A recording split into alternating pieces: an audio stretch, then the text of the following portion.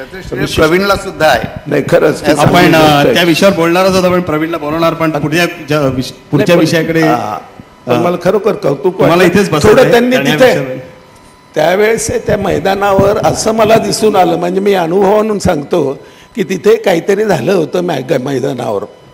आमरेला M I right Amre झालं असणार, कारण मुंबईकर सोडत नाहीत. मला माहिती आपण पुढच्या विषयावर नंतर जाऊया, आधी आमरेना बोलून आपण त्या विषयावर माहिती करून घेऊया. प्रवीण आमरे,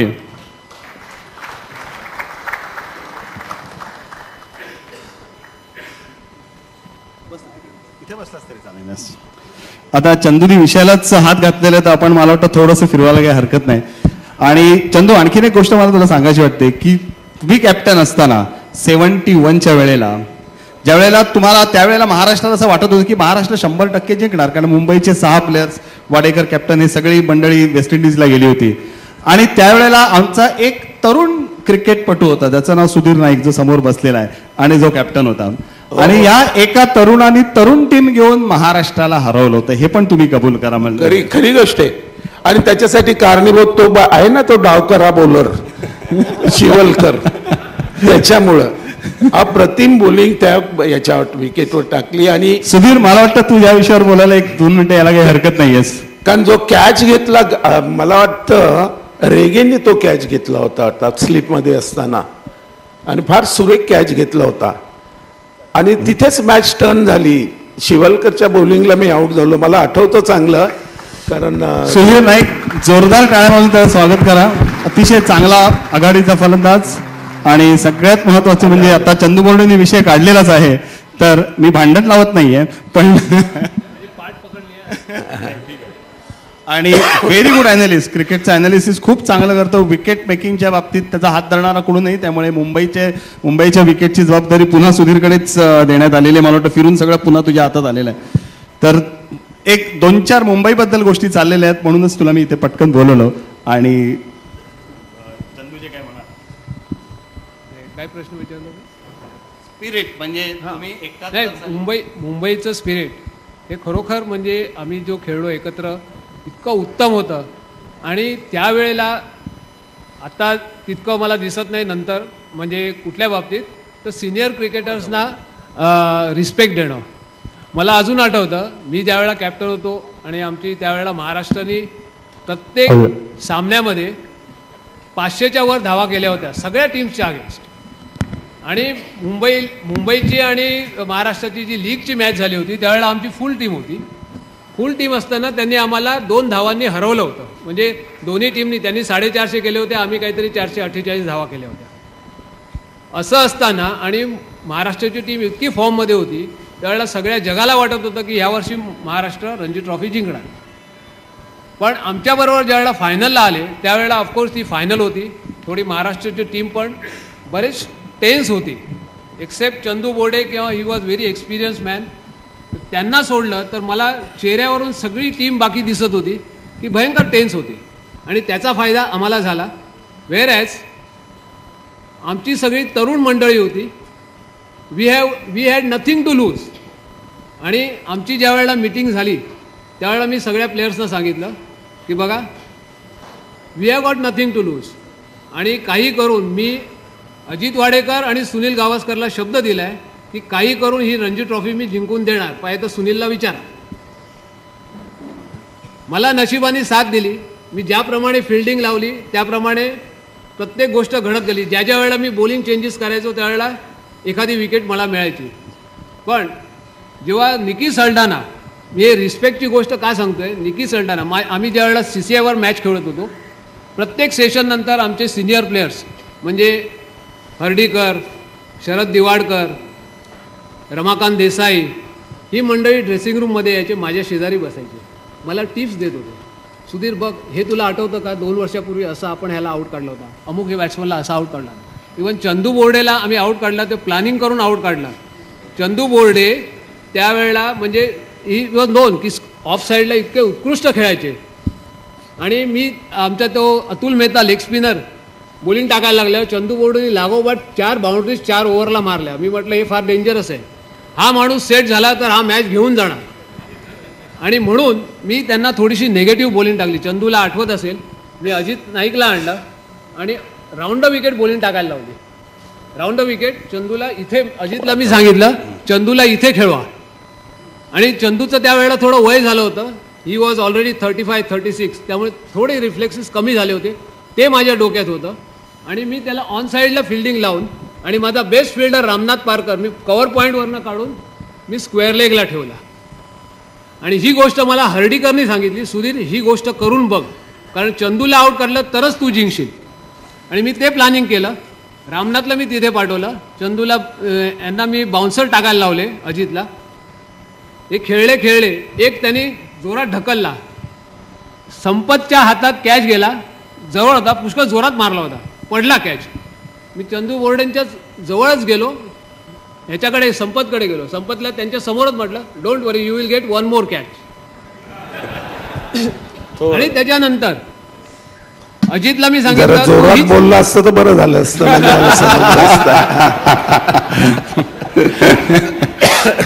त्याच्यानंतर अजितला मी सांगितलं की वीज, आणि त्यांचे चंदूचे त्यावेळेला त्यामुळे रन्स थांबल्या. दुसऱ्या एंडी मी शिवलकरला ठेवला होता. पॅडीला म्हटलं पॅडी तू पकडून बॉलिंग टाक, रन्स देऊ नको. चंदूला आपण थांबवलं, त्याच्या फ्लो ऑफ रन्स थांबवल्या तर आपल्याला विकेट मिळेल. आणि नंतर नेक्स्ट ओव्हरला चंदूने हुक केला, बरोबर रामनाथच्या हातात कॅच गेला. तसंच निकी सल्डानाला आम्ही महाराष्ट्राला जिंकायला जवळजवळ काहीतरी 55 रन्स पाहिजे होत्या. निकी सल्डाना बॅटिंग करत होता आणि तो वर मारायचा. त्यांनी आमच्या शिवलकरला, त्याच्यानंतर याला अजित पहिला वगैरे वरून 3-4 बाउंड्रीज मारल्या. आणि निकी सल्डाना ही बॉलिंग टाकायचा, पण बॅटिंगला तो वर मारायचा. आणि म्हटलं हा डेंजरस आहे, हा फटाफट 55 रन्स करणार. तेव्हा मला रमाकांत देसाईने येऊन सांगितलं, म्हणजे आम्ही चहाला आतमध्ये गेलो होतो त्यावेळेला, सुधीर तुला आठवतं गेल्या वर्षी मी निकीला कसा आऊट काढला होता? बाउन्सर टाकला, तो बाउन्सर नेहमी वरून हुक करतो. मी म्हटलं हो आठवलं. म्हटलं ट्राय दॅट. आणि नंतर टी टाईम नंतर आल्यानंतर 2 फिल्डर मागे लावले आणि ह्याला अब्दुल इस्माईलला बोलवलं. अब्दुल इस्माईल नॉर्मली बाउन्सर टाकता येत नाही. म्हटलं कुछ भी करो बाउन्सर डालो बस, क्योंकि निकी सल्डाना ऊपर मारेगा. आणि मी स्वतः डीप स्क्वेअरला उभा राहिलो आणि मागे एक फाईन लेगला मी ह्याला ठेवला, अजित नाईकला ठेवला. निकी सल्डानाने पहिलाच हुक केला, बरोबर माझ्या पोटात कॅच, आऊट झाला. म्हणजे हे जे मी का सांगितलं की आम्हाला त्यावेळेला हे सिनियर खेळाडू ड्रेसिंग रूममध्ये यायचे, काही टिप्स द्यायच्या आणि त्याचा आम्हाला उपयोग व्हायचा. आणि ह्या पद्धतीने प्लॅनिंग करून आम्ही त्यावेळेला यांच्या अगेन्स्ट जिंकलो. त्यावेळेला प्रोफेशनल कोचेस नव्हते आणि आता मुंबईकडे प्रोफेशनल कोच आहेत प्रवीण आमरे. तुम्ही यावेळेला काय केलं असं एक थोडक्यात? नाही, पण त्याआधी मला एक सांगू द्या की ज्या पद्धतीने यांनी महाराष्ट्र टीमला आऊट केलं खरोखर कौतुकास्पद होतं. अरे वा. पण त्याबरोबर मी त्यांचं अभिनंदन करतोच, पण त्यांनी एक विसरता कामा नये की आम्ही त्यांना परत दुसरा चान्स दिला. हो, वी वर लकी. ते कसं की त्या सीझन मध्ये एकच टीम घेत असायची आणि आम्हीच आमचं व्होट दिलं आणि बॉम्बेला त्यावेळेस परत घेतलं गेलं. Otherwise Bombay was out of it. आम्हाला पूर्वी म्हणजे एक पहिली मॅच हारली की बाहेर, बरोबर. पण आम्ही त्यांना अलाव केलं परत येण्याकरता. त्यासाठी आम्हालाही जरा काहीतरी थोडं द्या credit. But you have done very well. There is no done. ह्या विक्ट्री बद्दल तुला काय सांगायचं आहे? आपण जे आता जिंकलो फक्त 7 रन्सने. सर्वप्रथम म्हणजे सगळ्यांनीच स्टेजवर आल्यावर पहिलं तुमचं अभिनंदन केलं आहे, कारण का 12वं आणि 13वं पुस्तक काढणं म्हणजे फार मोठी गोष्ट आहे. 39वं मला वाटतं विजेतेपद रणजीचं फार महत्त्वाचं याच्याकरता होतं, कारण मुंबईची जसं आपण नेहमी म्हणतो की टीम असल्यावर जिंकणं त्यात काय नाविन्य नाही, कारण मुंबई फुल टीम असलं तर जिंकलं त्यात काहीच वाटत नाही. ह्या वर्षी प्रथमच असं होतं की सचिन नव्हता, झहीर नव्हता, रोहित अवेलेबल नव्हता, अमोल गेला होता, साई नव्हता, तर 5 आपले महत्त्वाचे खेळाडू नव्हते. आणि जशी सुरुवात मला वाटतं क्रिकेट मध्ये जेव्हा मोमेंटम फार महत्त्वाची असते, ह्या वर्षी आम्हाला कुठेच जाणवत नव्हतं, कुठेतरी वाटत होतं की दैवही साथ देत नाही, कारण ओरिसाची मॅचला आपल्याला 3 पॉईंट नाही, म्हणजे ज्यात आपण नेहमी बोनस पॉईंटचा विचार करतो तिथे आपल्याला मुंबईत त्यावेळी पाऊस झाला, मग तेव्हा कुठेतरी खटकलं की नाही हे वर्ष आपलं बहुतेक वाटत नाही आहे. पण दाद द्यायला पाहिजे की मला वाटतं आपल्या सर्व खेळाडूंचे जे खेळले, मला वाटतं की ज्या स्पिरिटने खेळले की कधीही त्यांनी कुठली आशा नाही सोडली की नाही. आणि आज आपण या सगळ्या दिग्गजांच्या बोलण्यातनं एक उल्लेख आपण नेहमीच पाहिला की मुंबईचं मला वाटतं क्रिकेट नॉकआउटला सुरू होतं. या 4 वर्षात मी जे पाहिलं आहे की आपण लीगला क्रिकेट खेळतो आणि नॉकआउटला खेळतो, ती कशी कुठलीच टीम खेळत नाही जशी आपण नॉकआउटला खेळतो. कारण मुंबईचे जे प्रेशर हँडल करायचे जे प्लेयर्स असतात, आणि मला वाटतं ती परंपरा जसं सुधीर नाईकांनी सरांनी सांगितलं की सिनियर प्लेयर्सचा फार त्यात मोठा आहे. कारण ते जे मार्गदर्शन आहे ते मला वाटत नाही कोण कोच करू शकतो. कारण आपलं मुंबई संघातही तसंच आहे. आजही सचिन आपला फॉलोअप करत असतो. मला एवढे मोठे SMS येत असतात की अजिंक्य रहाणेने कशी फलंदाजी करायला पाहिजे, आणि मला पाहून म्हणजे नक्कीच असं एक वेगळं वाटतं की की ही मुंबईची कॅपच वेगळी आहे. मला वाटतं ती घातल्यानंतर मला वाटतं मला स्वतःला इंडिया कॅप घालून खेळताना जो अभिमान वाटला, त्याच अभिमानाने मी आपले खेळाडूंना बघतो की जे मुंबईचे कॅप घालून खेळतात त्यावेळेला तेच स्पिरिट त्यांच्या असतं, तेच डोळ्यात दिसतं. नाही तर आपण अशी एवढी टाईट मॅच कधीच जिंकू शकत नाही. त्याकरता मला वाटतं की मागची परंपरा फार महत्त्वाची आहे. कारण का त्यानेच मुळे ह्या पिढीला ते मला वाटतं ती देणगी येऊ शकते. सचिन जे मला वाटतं सारखे तुम्हाला मेसेजेस येत होते ना शेवटच्या दिवशी? नक्कीच. कारण का मला आठवतं की प्रोफेसर, कारण मी मॅच असताना शक्यतो फोन घेत नाही, तर बरंचसं त्याचं होतं की एक वेळ अशी आली होती की त्यांना 70 धावा होत्या आणि 7 बळी उभे होते त्यांच्याकडे की मॅच ते जिंकू शकत होते. तर प्रोफेसरांना कुठेतरी वाटलं की नाही आपल्याला कठीण वाटतंय. सचिनने लगेच रिप्लाय केला, मुंबई आहे, अजून मॅच आहे. आणि नेमकं तसंच घडलं. मला वाटतं की तो विश्वास आपल्या सिनियर खेळाडूंचा की आपण ह्याही वेळेला आपण असं होतं की आपण हिमाचलसारख्या संघाकडनं 165 धावात आऊट झालो होतो, आणि नंतर आपण त्यांनी लीड घेतला होता 85 धावाचा. पण असं कुठलेही आपल्या क्रिकेट चाहते, कारण का मी एक नेहमीच शिवाजी पार्कला राऊंड मारत असतो. एक क्रिकेटचे दर्दी, क्रिकेटचे खरेच जाणकार आम्हाला तिथे नेहमीच सल्लेही देत असतात, बांबूही देत असतात. पण त्यांच्या एक नेहमीच मी पाहिलं की नाही मुंबई ही मॅच काढणार. म्हणजे असं 165ला आऊट झाल्यावर मला वाटतं जो विश्वास आपल्या मुंबईकरांचा, मला वाटतं जे क्रिकेट फॉलोअर्स आहेत त्यांचं कौतुक करणारे जास्तीचे, कारण का ते केलं. पण नाही केलं तर माहिती आहे की आपल्याला नक्कीच मिळणार आहे काय केलं तुम्ही, मुंबईचं नाव खराब केलं. हे मला वाटतं हे येऊ नये, हे जे प्रेशर आहे त्यामुळेच आपली टीम नेहमी मोटिवेट होत असते. आणि मला वाटतं उत्तम कामगिरी, कारण आपल्याला तसे आपण म्हणाले की असे कर्णधार असतात की जे कल्पकता असते. अमोल समोर बसलेला आहे. मला तो किस्सा आजही आठवतो की मी प्रशिक्षक म्हणून मला वाटतं बऱ्याच गोष्टी या 4 वर्षात मुंबई ड्रेसिंग रूमच्या पाहिल्या, कशा पद्धतीने खेळतात. आम्ही त्यावेळेला 3 मॅचमध्ये 0 पॉईंट होतो. सगळे मीडिया आणि आम्हाला म्हणजे असं होतं की आम्ही रेलिगेशन होणार, मुंबईचं क्रिकेट खूप मागे गेलं आहे, संपूर्ण चर्चा तीच होती. आणि आम्ही पहिल्यांदा एक जसं त्या वाडेकर म्हणाले की तो 42 धावांचा इंडियन संघ आउट झाला, तो एक रेकॉर्ड तसा हैदराबादबरोबर हरण्याची जी नामुष्की आली की क्रिकेट हिस्ट्रीमध्ये आम्ही हैदराबादबरोबर कधी हरलो नव्हतं मुंबई संघ, आणि आम्ही आउटराईट तिथे हरलो. तिथे एवढा जल्लोष होता की आम्ही लीग मॅचमध्ये हरलो, पण तिथे चॅम्पियन ग्राउंडवर उडवली गेली. आणि अमोलनी निघताना त्यांच्या कॅप्टनला म्हणाला C you in the semifinal if you qualify, आणि त्यांचे 8 पॉईंट होते, आपले 0 होते. आणि प्रत्यक्षात तसंच घडलं. आम्ही सगळे आउटराईट मॅच जिंकून ती रणजी ट्रॉफी जिंकलो, आणि ते लोक सेमीफायनललाही क्वालिफाय झाले. मला वाटतं हा विश्वास, तो कॉन्फिडन्स मला वाटतं जे आपले ग्रेट क्रिकेटर्सने आपल्याला सांगितलं आहे. मे बी मला तरी असं जाणवतं की जे आपण वाढतो, जसे लोकल पकडायला जसे जो असा कुठलाही क्रिकेटर नाही जो लोकल पकडले नाही, मला वाटतं ते जे स्पिरिट आहे मला वाटतं तेच आपल्याला खेळतानाही मला वाटतं कामाला येतं. आणि तू काळजी करू नकोस, कारण ती चॅम्पियन जरी चुकली असली तरी आज मी खास तुझ्यासाठी चॅम्पियन आणलेली आहे, इंडियन टीमसाठी चॅम्पियन आणलेली आहे. आणि मला असं वाटतं की ती चॅम्पियन आता 1-2 मिनिटात इथून जर चॅम्पियन प्लीज द्यावी. आणि त्याचबरोबर ह्या क्षणी अमोल मुजुमदारला मी वरती याची विनंती करतो, आणि एकाच गोष्टीसाठी की चॅम्पियन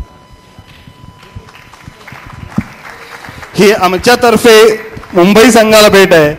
जर पाय तर थोडे हैदराबादला पाठवून देतो, त्यांना त्याची गरज असेल. आणि बोर्डे साहेब एकच सांगायचं आहे की आम्हालाही महाराष्ट्र क्रिकेटबद्दल प्रेम आहे, पण महाराष्ट्र क्रिकेटमध्ये सुधारणा पाहिजे असेल तर मुंबईचा कोणतरी एक कोच घेऊन गेला तर जास्त बरं होईल, जसं प्रवीणच्या ते झालं. आणि अमोलला बोलवण्याचा एक प्रश्न आहे, फार नाजूक प्रश्न आहे.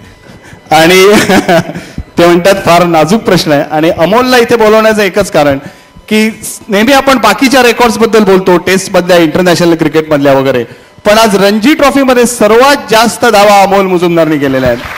आणि मला असं वाटतं की रणजी ट्रॉफी आपली बेसिक ट्रॉफी आहे, आपली बेसिक टुर्नामेंट आहे, त्या माणसाचंही कौतुक व्हावं. आणि म्हणून त्या अमोलचा एक छोटासा सत्कार करायचा. आणि मला असं वाटतं अमोल की टेस्ट तू खेळू शकला नाहीस हे तुझं दुर्दैव आहे, तसं भारताचं सुद्धा दुर्दैव आहे. तू कसोटी सामना खेळायला पाहिजे होतास. मला माहिती आहे की तुझ्या हृदयाला लागलेलं आहे, पण एक लक्षात ठेव की आपल्या देशात असे अनेक क्रिकेटपटू आहेत की दे deserve to play taste match but did not play. असाच एक क्रिकेटपटू आपल्या इकडे आहे की जर मला वाटतं तो थोडा उशिरा जन्माला आला असता आणि आज खेळला असताना तर शेन वॉर्न आणि मुरलीधरन यांच्या तुलनेमध्ये कोण पुढे जातं त्यात तो असता पॅडी शिवलकर. मी शिवलकरला इथे यायची विनंती करतो. शाल आणि श्रीफळ, शाल आणि श्रीफळ. प्रथम भारतीय पद्धतीने आणि मग वेस्टर्न पद्धतीने. पॅडी, मला असं वाटतं की अमोल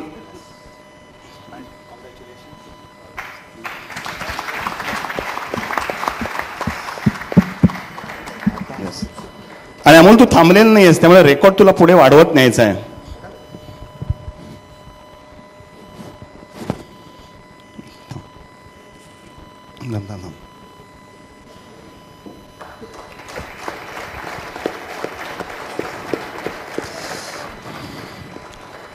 अमोल आणि ही क्रिकेटिंग पद्धत शॅम्पेन.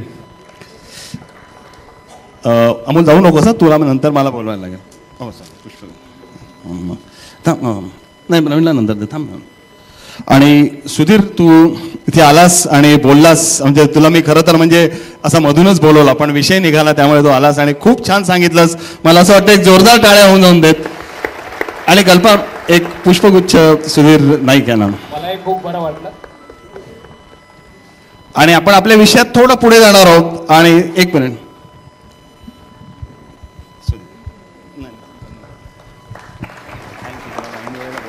खूप छान बोलला सुधीर, खरंच सांगतो. आणि जाऊ नको.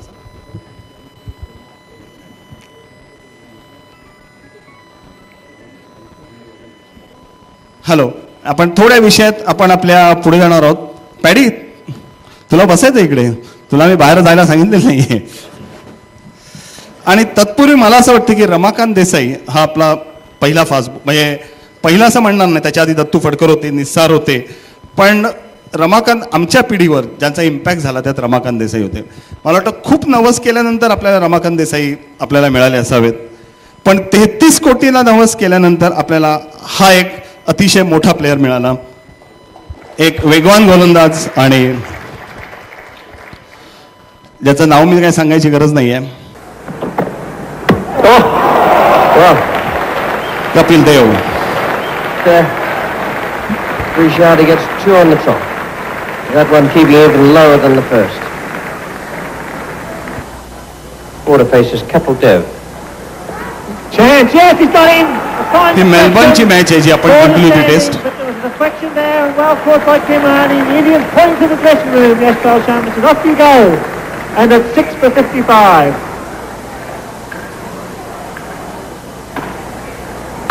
Bowling round his legs. Yes, the ball keeping low. Marsh too far across.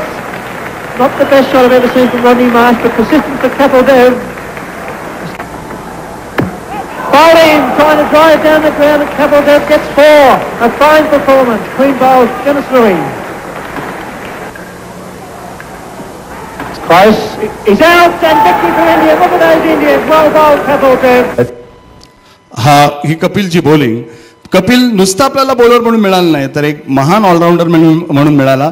आणि मला 3 बाउंड्र्या तुम्हाला दाखवतो, 3 सिक्सर्स तुम्हाला दाखवतो. खरं त्यांनी 4 सिक्सर्स लागोपाठ मारल्या.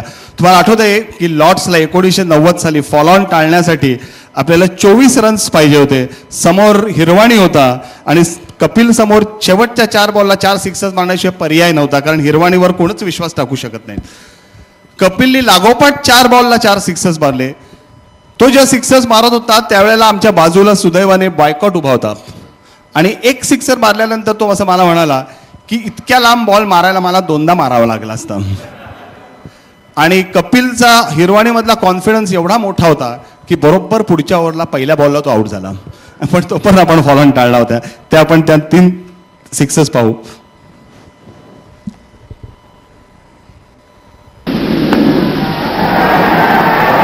Goes again for number 6. They're two great hits.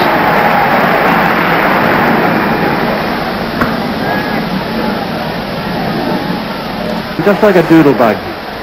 That's 448 for 9. ह्या सिक्सर बद्दल बायकॉट पडत होतं त्या दिवशी. One more hit. Couple Dev will be saying out there. आणि एवढंच नाही तर तो फिल्डर म्हणूनही तितकाच मोठा होता, कारण त्यांनी जो एक कॅच घेतला त्याने तो कॅच नाही घेतला, माझ्या मते तो त्यांनी तो वर्ल्ड कप घेतला, तो वर्ल्ड कप घेतलेला कॅच पाहू. पण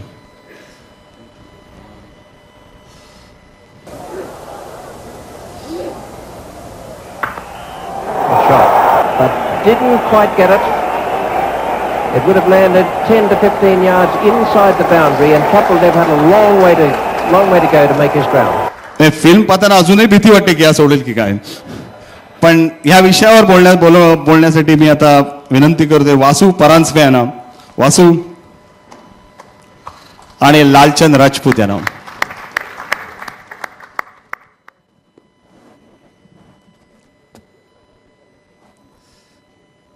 पहिले आप चालले तुमचं.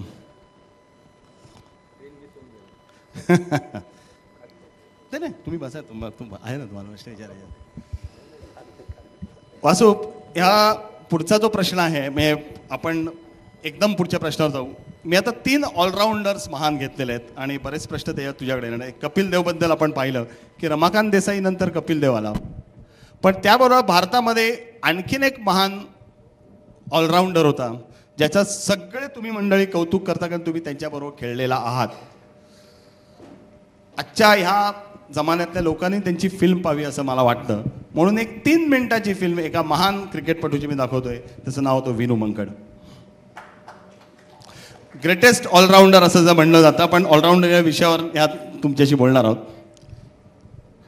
बरं वासू, मला तुला असं विचारायचं आहे की कपिल देव आणि विनू मंकड, मला असं विचारायचं आहे, खरं तुलना करणं कठीण आहे, पण दोघांकडे बघितल्यानंतर तुला काय वाटतं? म्हणजे मला वाटतं काय कंपॅरिझनचा प्रश्नच येत नाही. म्हणजे विनूभाई तिकडे आणि बाकीचे सगळे इकडे. काय सांगतोस? म्हणजे तुझं म्हणणं आहे की विनूभाई इथे आणि Chandu Borde is here, ask Madhav Apte is here. I think he was the only bowler who probably could have bowled in any type of cricket at any time. पण वासू, fast bowler getting wickets in India on hard wickets, Kapil Dev plus so many runs. हो, पण Kapil started when he was 19. Vinubai started when he was 30. And in spite of that, he completed a double fastest, which record was there for 50 years before Botham broke it by just 1 test. 23 taste. ठीक आहे ना, बरोबर आहे. माझं तुम्हाला पण कपिल आणखीन पप्पू, आणखीन तुला घाबरवत नाही, पण तुला सांगतो की ऑस्ट्रेलियाच्या समोर Morris, Barnes, Bradman, Harvey, हॅसेट, Miller. Waste इंडिजच्या समोर कनाइट, Sobers, कॉली Smith, frank moral, Everton Vicks, Clyde Walcott, Allen ray and स्टॉलमेअर. आणि इंग्लंडमध्ये वॉशब्रुक, हटन, पीटर मे, कॉलिन काउड्री. ही बॅटिंग आउट करणं निराळं आणि हल्लीची आउट करणं चिकार फरक आहे. हल्लीचं नाही वासू, हल्लीचे नाही. आपण कपिल बद्दल बोलतो 1980. अरे सगळे पाकिस्तानची बॅटिंग स्ट्रॉंग होती. कपिल जन्माला नंतर आला हे त्याचं नशीब आहे, मी ते डिनाय नाही करत. पण त्यांचं ultimately the quality that you have taken, quality of runs. आता न्यूझीलंडच्या समोर एका सिरीजमध्ये 2 डबल सेंचुरीज आहेत, which was unheard of. There is no way you can compare any cricketer to Vinubai as an all-rounder. Yes. आपण या विषयावर येणार, तोपर्यंत विनूभाईला येणार 1-2 मिनिटं पाहूया असं मला वाटतं. Outstanding right-hand batsman, one of the best left-arm spinners in the history of the game, and a brilliant fielder. That was Vinu Mankad.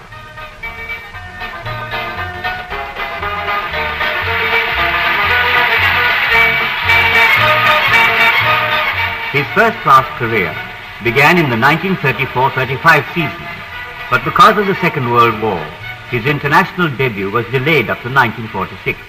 Mankad was an automatic choice for the Indian team's tour of England in 1946. It was befitting that he should make his debut in official Test cricket at Lord's.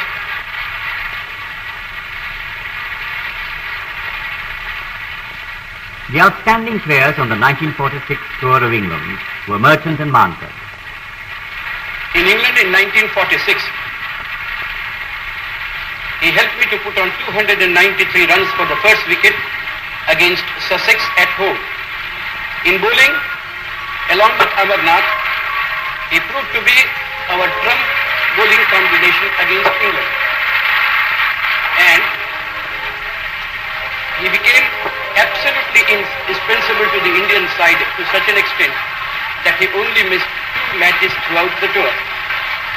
And he was the first and only Indian cricketer to perform the double, that is, score over 1,000 runs and capture over 100 wickets. Indeed, a grand all-round performance and a feat not repeated by any visiting cricketer in the last 26 years. Mankad achieved the double of 1,000 runs and 100 wickets during that English summer. This feat has not been achieved by any Indian to this day.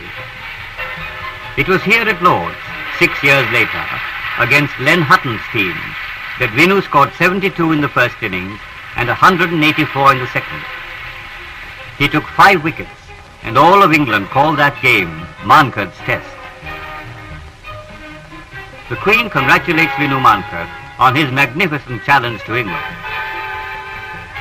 Apart from Hammond and Bradman, Mankad is the only batsman to have scored 2 double centuries in a Test series.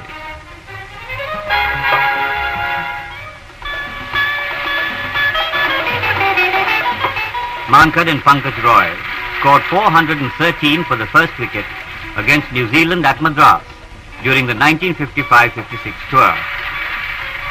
This world record stands to this day.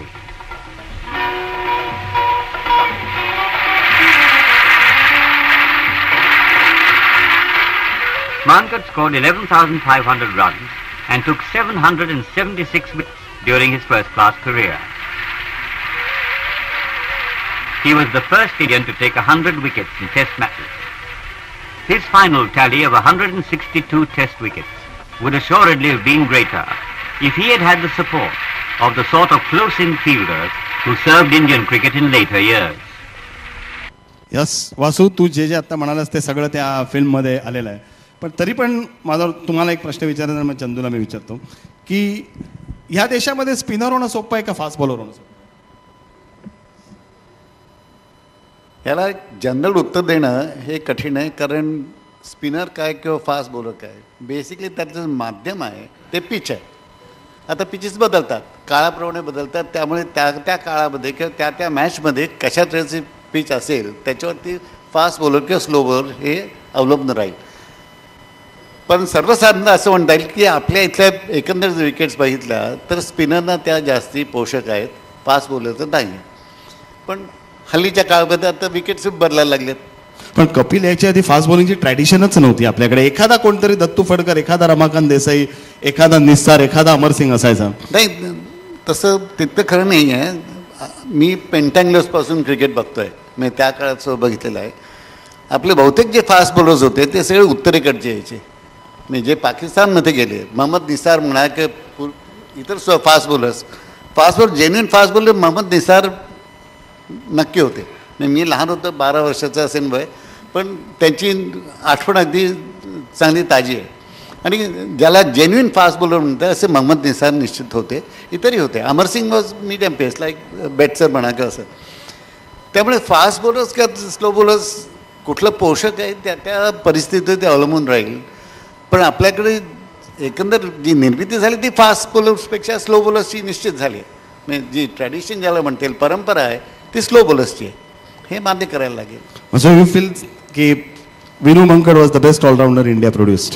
मी विनू मांकडांच्या बाबतीमध्ये मी जर काही म्हटलं तर कदाचित ते out of sentiment किंवा emotion म्हणता येईल. त्याचं कारण माझे पहिले गुरु विनू मांकड, मला ओपनिंग बॅट्समन त्यांनी बनवलं. त्यानंतर विनू मांकडांची सर्व करिअर 52 सालची जी आता इनिंग्स दाखवली आहे ती मी स्वतः व्यक्तिशः बघितलेली आहे. अमेझिंग इज अ वर्ड की त्या 5ही दिवस लॉर्ड्सच्या मैदानावरती एकही दिवस नव्हता की ज्या दिवशी विनू मांकड ग्राउंडवरती नव्हते. आणि 184 किंवा पहिल्या इनिंगमध्ये 73 किंवा अशा किती होत्या. समथिंग अमेझिंग हे बॅटिंग.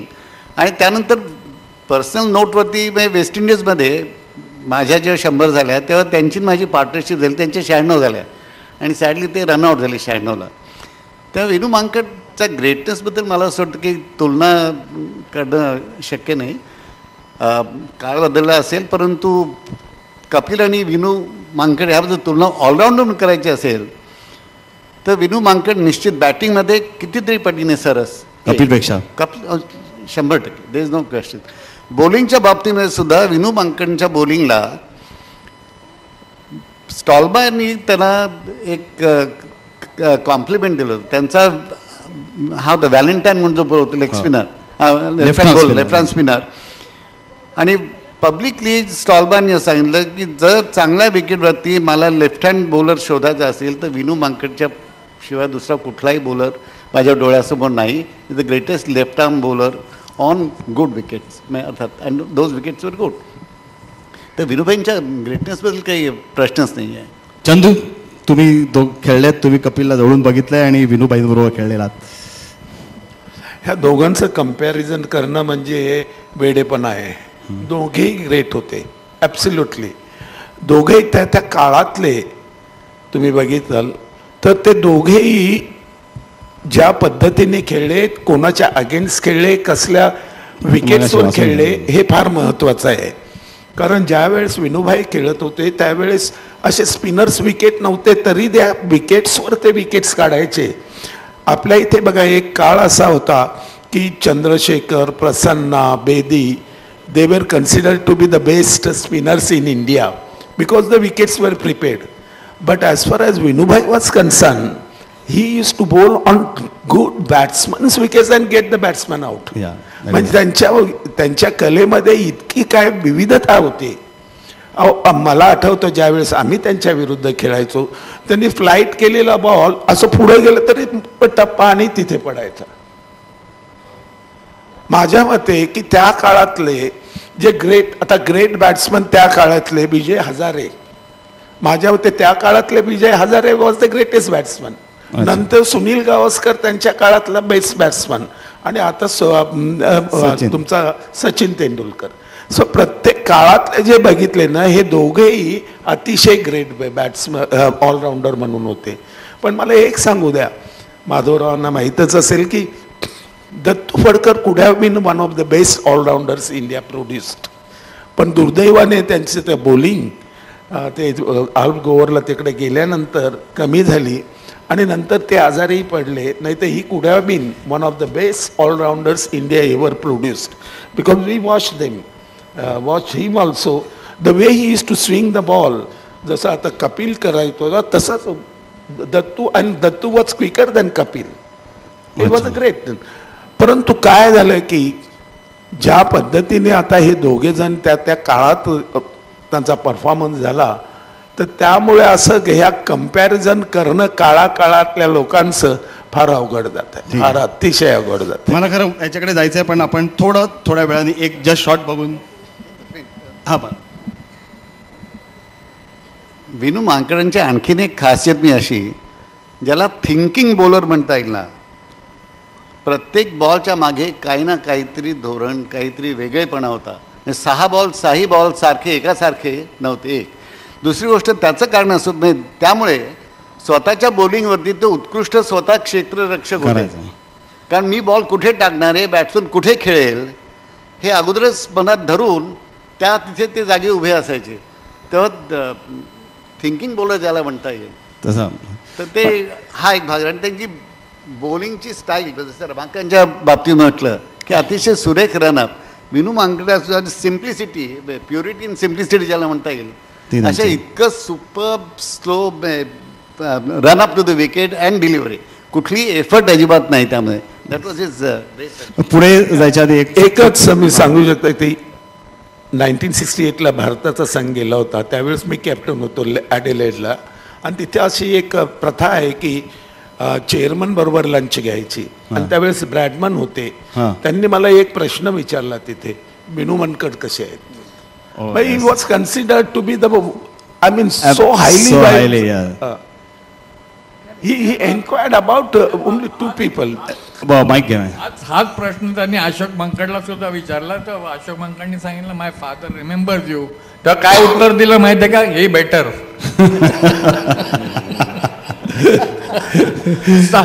सहा इनिंग मध्ये 716 रन्स केले होते, पण विनूला एकदाही विकेट नाही दिली. वासू, आणि whether this man is the greatest, एक हे आपण पाहूया. आणखीन एक सांगतो विनूबाईंबद्दल.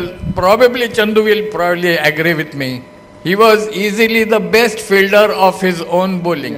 नेक्स्ट बॉल बॅट्समन कुठे मारेल हे ते कागदावर लिहून ठेवायचे आणि तिथेच मारायचे. ते एक कॉमनवेल्थची साईड आली होती, डेस्मंड बॅरिक नावाचा एक प्लेअर बॅटिंग करत होता. बॉम्बेवाला मॅच होती सीसेवर, आणि विनूबाई बॉलिंग करत होते आणि अविनाश देसाई मिड ऑफला फिल्डिंग करत होता. तर बॉल घेऊन स्टार्टला जाताना अविनाश देसाई सांगितलं तयार राहायचो हात में आपसे, आणि तिथे गेला आणि बॉल टाकला. त्यांनी मारला बरोबर यांच्या हातात आणि सोडला. म्हणाले वांदो नाही आजी आपसे बिजी वक्ते, आणि दिला. आणि हीच गोष्ट इकडे पाटणकर बसले असतील, त्यांना विचार की विकेट किपिंग करताना किती वेळा व्हायची.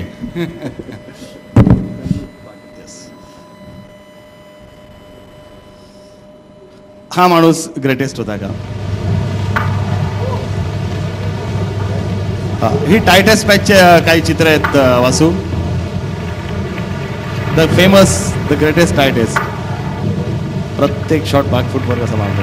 First ball of Mackay's over and Sobers steals the limelight again. He scored 365 against Pakistan. That's a record. It was his maiden Test 100 and the highest score in Test cricket, beating Hutton's 364 of 20 years earlier. आणि वासू म्हणजे as an all-rounder सोबसला का सगळ्यात श्रेष्ठ म्हणायचं आपण त्याच्याविषयी बोलू, पण प्रत्येक प्रकारची गोलंदाजी आणि प्रत्येक प्रकारचा तो चेंडू कसा टाकायचा ते जरा लाईट ऑफच ठेवा 2 मिनिटं. प्रत्येक प्रकारचा चेंडू आणि प्रत्येक कसा बॉल टाकायचा त्याचा एक प्रत्येक वेगवेगळ्या बॉलवर त्याची काढलेली विकेट आहे. In 1973. That must be out. A late swinger from Gary Sobers. And bowls England's Phil Sharp. The outswinger, which finds the edge of Frank Hayes' bat for a catch to slip. Shot. Good catch. Fine catch, Clive Lloyd. Sobers. Then bowling spin to Illingworth, the Chinaman, followed by the googly. Beautiful googly got. Yes, he was caught a slip. Turned an awful lot that. Gary Sobers there. This is the ball that we've been talking about for the last few overs. This googly spinning up the hill, and Lincoln was not quite sure which way it was going to go, having to play it. And the orthodox leg break to England's Keith Fletcher for the rest of the world in 1970. Orthodox. Caught him. Good delivery by Sobers. आणि आता त्याचे 3 catches किती great आहेत ते पण तुम्हाला दाखवू. जरा लाईट ऑफ ठेवा ना बाबा. Generation. And for me, he's certainly one of the immortals. पहिला, तिसरा तर ग्रेटच आहे त्याचा काय. Earned him several England wickets. Sobers has got him. Round the corner. Spun sharply. तिसरा म्हणजे चतुर पकडला त्यांनी.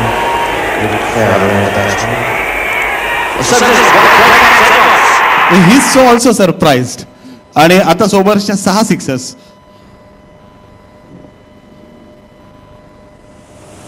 That's his shot to kick it. That's the right distance. He's hit that out of the ground. That's another one. Good situation here. Up at the top. Can't play that. Have a look over the wall. 52 and 29 minutes. That's another one up again. Closer. 3 balls, 3 sixes. 58. Ooh, he's got them. Step again. There it is. Bouncing on the concrete. And that way again. That's how it is. It's going to be out. Caught out. Oh! Got to be over the boundary. This is really one of the bits of drama that we're worth looking at. Again, sometime. 6 it is! 70 on the board. And he's done it! And my goodness, it's gone! आणि ह्या sixer बद्दल असं म्हटलं होतं की it was a 12, it was not a sixer. इतक्या ball लांब केला होता. It was last scene going in the easterly direction असं त्याचं हे केलं होतं, वर्णन केलं गेलं होतं. अजून शोधतायत. येस. आणि आता आणखीन एक आपला बॅट्समन की ज्याने हे असाच विक्रम केला पण तो 2020 मध्ये गेला तो. आणि मग एकत्र सगळ्यांना प्रश्न विचारतो.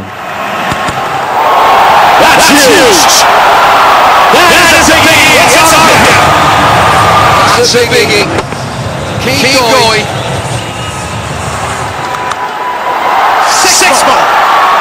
Just a flick of the wrist. This is in the air again. Diaz not long. 3 in a row.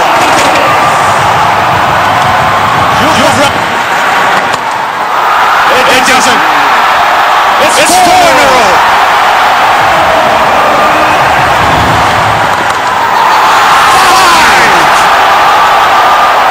Yes! Tucked in! With 1 ball to go. This. Clean as you like. Here he goes again. Yuvraj Singh. 44. 11 deliveries. Last ball in the innings. Yes! 6 in a row. Yuvraj Singh finishes things on style. The first time it's happened in 2020. असं होता पहिला एक प्रश्न की पूर्वी मला वाटतं Sobers was the greatest ह्याच्याबद्दल एकमत असावं का तिथे पण एकमत नाही आपलं.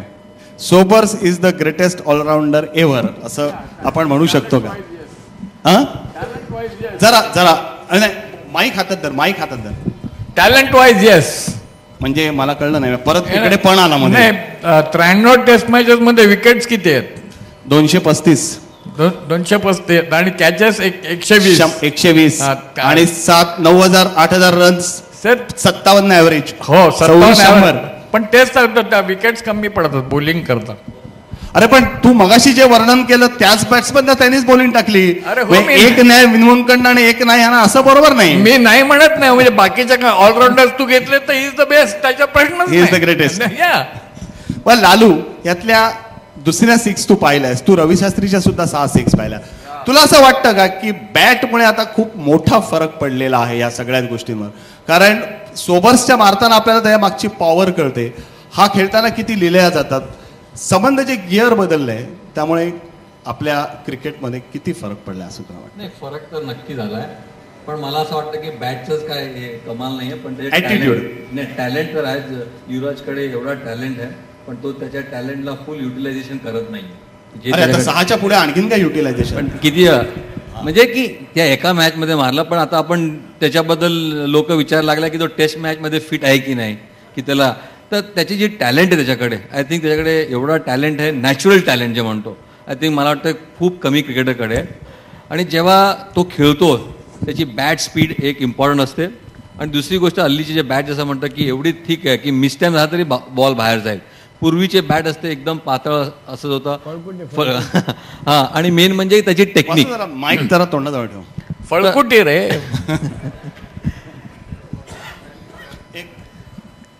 त्या काळातलं बॅटरीचं वजन 2 पाऊंड 3 औंस ते 2 पाऊंड 4 औंस. अरे 2 पाऊंड 4 औंसची बॅट पॉली उचलायचा नाही. पॉली सारखा माणूस उचलायचा नाही बॅट. ते अरे वाटलं मोठं डोकं कोण लई नाही जाय करून. आणि मुश्ताक अली 2 पाऊंड 1 औंसाच्या बॅटनी खेळायचे. त्याला पंखा म्हणत असत. मेजॉरिटी लोक म्हणून जर हल्लीचे लोक म्हणजे क्रिकेटर्स बरेचशे वेळा जिम मध्ये जास्त वेळ घालवतात की त्या लोकांना एवढी हेवी बॅट युज करायला लागतात. नाही कारण ती वजन उचलायची सवय ते बॅट उचलण्याकरता करतात. आता बॅटरीचं वजन 2 पाऊंड 12 औंसच्या पलीकडे. Up to 3 the bats are being use नाव. आणि वासू पूर्वीचे बॅट्समॅन तर मला वाटतं कोणाची बॅट घेऊन खेळायचे ना. अरे टायगर कोणाची बॅट घेऊन खेळायचा? Tiger Pappu was a great player यार. त्याला तो कोपऱ्यात जी बॅट दिसेल ती घेऊन जायचा तो. त्यांनीच काय स्वतःच कधीच काही नसायचं. फक्त नवाब नाही, मी त्याची चेष्टा नाही करत आहे. तर इथे चंदू इथे बसलाय, चंदू साक्ष आहे. तर कोणाची बॅट, कोणाचाही शर्ट पॅन्ट घातली, कॅप बीप घातली, गेला बॅटिंगला की पहिला बॉल बॅटच्या मध्ये. बॅलन्स बॅटचा. अरे ते बॅलन्स तो बॉलर चेक करेल, तो नाही.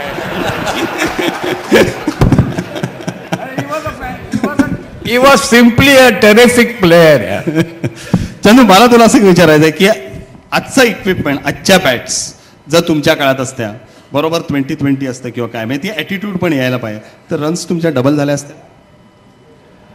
हॅलो, नाही एक सांगू द्या तुम्हाला की ह्या ज्या बॅट्स आहेत ना, ह्या हेवी बॅट्स जरी असल्या तर वेल बॅलन्स्ड आहेत या बॅट्स, कारण त्यांचं कॉम्प्युटर आहेच आणि त्याच्यातलं वजन देखील, त्यामुळे काय वाटतं की ते स्विंग जरी घेतला तो फ्लो बरोबर येत असतो.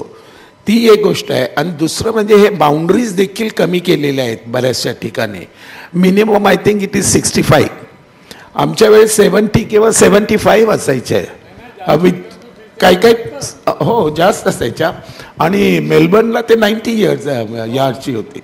पण तू तरी देखील आता ह्या ज्या बॅट्स मी जे बघितलेल्या आहे, इतकं बॅलन्सिंग सुंदर आहे. कधी कधी असं वाटतं की आपण त्याच वजनाच्या बॅटनी खेळतोय किंवा काय. पण तू एक विसरू नका की हे जरी अशा बॅट्स असल्या तर तुमच्या टायमिंगला जास्त महत्त्व असतं. तुमचं जर टायमिंग जर व्यवस्थित असेल तर निश्चितच तो तुम्हाला चेंडू मारता येईल. अर्थात ह्या इक्विपमेंट्स, अलीकडचं इक्विपमेंट फारच सुरेख आहे, there is no doubt about it. परंतु तरी देखील त्याच्याशी समरस होऊन आधी प्रॅक्टिस करावी लागते आणि नंतर मग त्याचा फायदा तुम्हाला निश्चितच होत असतो. तो फायदा आत्ताच्या खेळाडूंना होत आहे.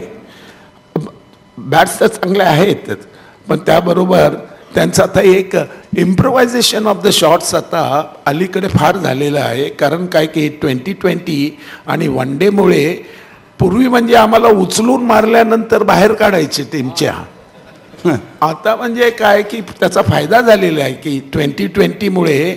तर म्हणजे 20 आणि वन डे क्रिकेट माझ्या मते हे पूरक क्रिकेट टेस्ट करता झालेलं आहे स्ट्रोक्स मारण्याच्या बाबतीत.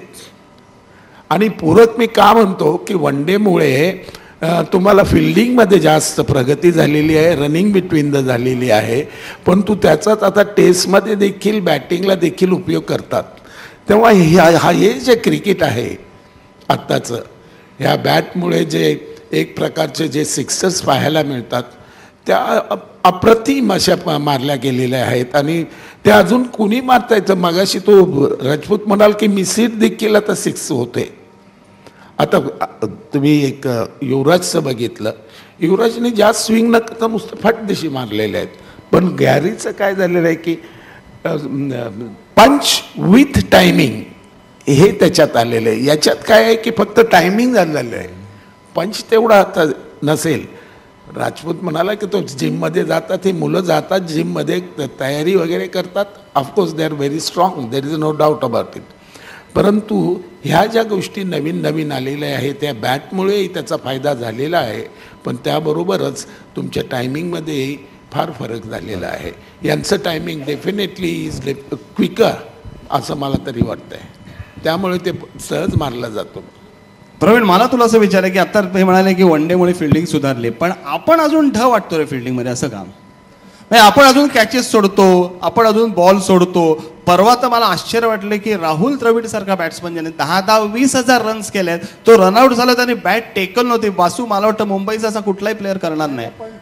माईक पण तो तसा खूप वेळा आउट झालाय. Not running the bat in to the crease.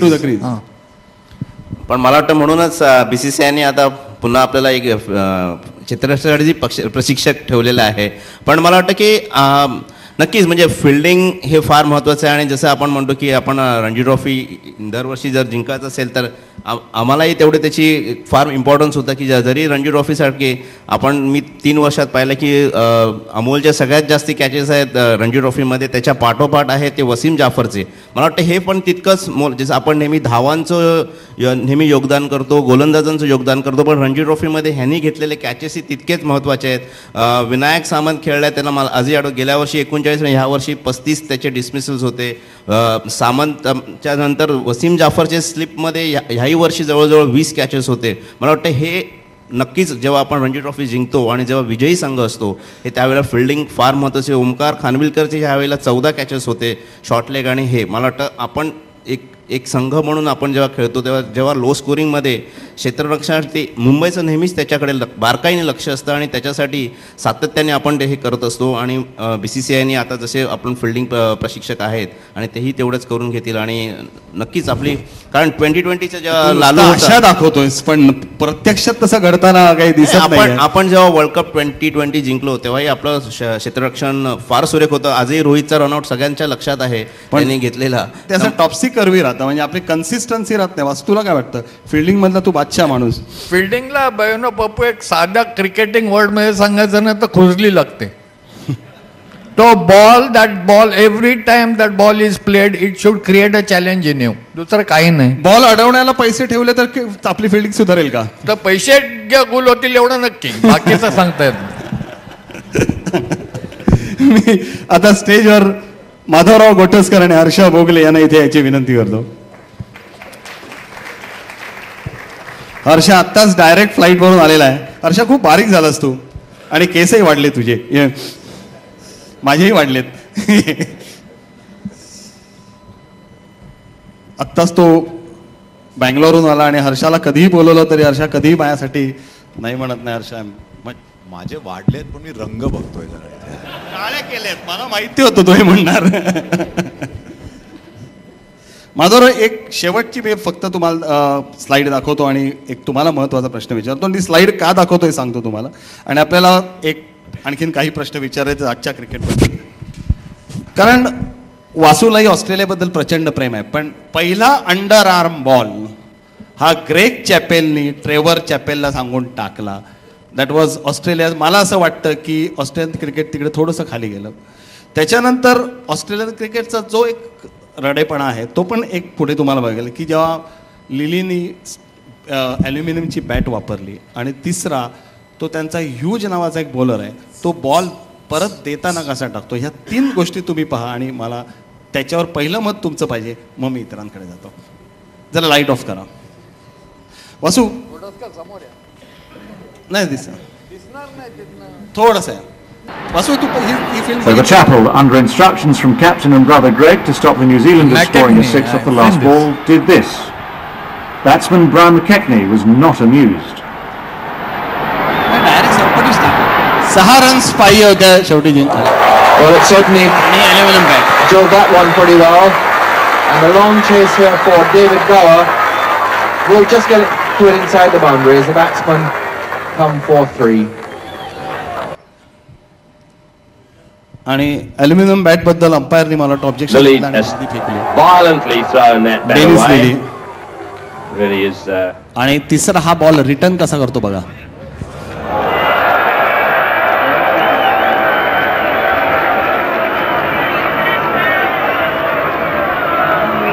There are various ways of returning the ball to the wicket keeper at the end of the over, which is what the bowler should do, and this is one of them.